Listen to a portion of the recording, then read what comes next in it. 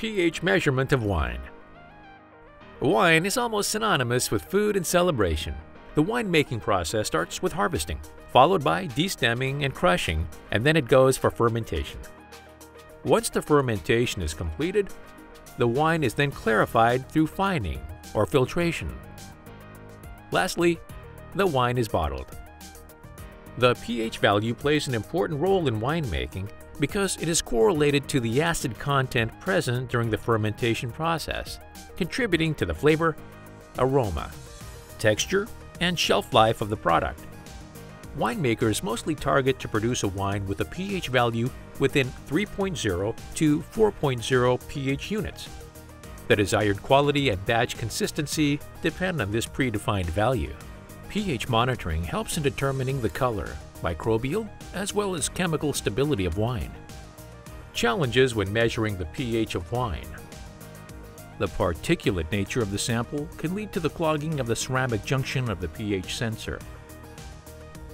Clogging obstructs the electrolyte outflow and interfere with the interaction of the sample with the reference electrolyte. Accumulation of various contaminants makes the cleaning of sensor difficult, especially after repetitive pH measurements. These challenges lead to sluggish response and unstable pH values. METTLER-TOLEDO's solution to these challenges is a specialist sensor, InLab Max Pro-ISM, that is easy to clean and gives quick and accurate pH values for wine samples. This sensor has an immovable glass sleeve junction that ensures steady outflow of the electrolyte even in dense suspension of sample. The pH-sensitive HA membrane glass is extremely robust and is specifically designed for such samples. It has intelligent sensor management (ISM) technology that offers data security by storing calibration history and critical sensor information. The sensor has built-in temperature probe that helps to capture the sample temperature accurately and supports the ATC, that is, automatic temperature compensation functionality. METTLER-TOLEDO InLab Expert Pro-ISM pH sensor can be alternatively used for this application. The sensor has two open junctions, which avoids junction clogging. Thanks to solid zero-light reference electrolyte, which requires no refilling, so that the sensor is always ready to use.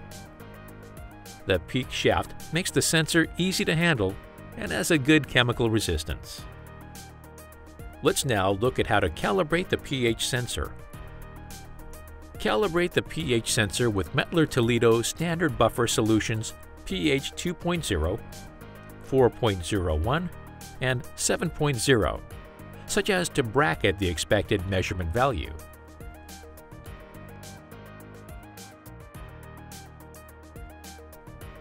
Let's now look at how to measure the pH of wine. For sample measurement, take aliquots of the sample in a clean beaker so as to ensure that the junction is well immersed into the sample. Measure the pH of the wine sample at required temperature.